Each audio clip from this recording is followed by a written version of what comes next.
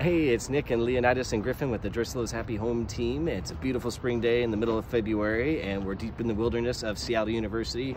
What's happening in real estate right now? Now, you're probably wondering, okay, you got them strapped on, hiking around because you're running out of ways to keep them in the frame and crappy dad puns, and that's true. So prices, I think we're going to see the biggest hike ever. So the last price increase that was on record was in March 2021. Home prices went from $750 to $825. They went up 10% in a single month. That's never happened, a double-digit price increase in 1 month before. The last biggest increase, you have to go all the way back to April 2012. Prices went up 9.09% from $330 to $360. So right now, you've probably seen headlines about homes selling for $1 million over the list price. The median price in Seattle area on the east side has surpassed Manhattan. So we're at a crazy tight inventory compression right now.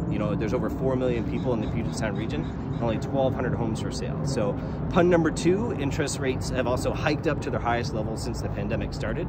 They're 3.69%.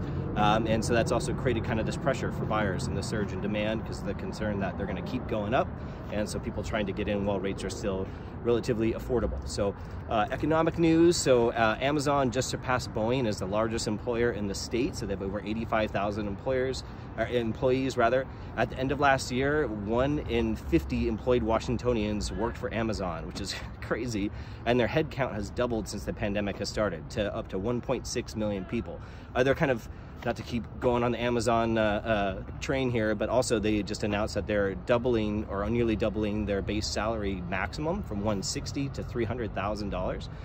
That's very significant because in the beginning of this year in 2022, Washington State passed a new capital gains tax, which applies to $250,000 in gains on things like the sales of stocks. And companies like Amazon historically would pay their employees in hefty amount of stock bonuses, which are now getting taxed at a new rate. And Washington is the only state on the West Coast that doesn't have state employment tax. So other things that we're seeing right now, so if you want to call, text, or visit us online, we can tell you how much home could sell for in today's market and what kind of inventory is available.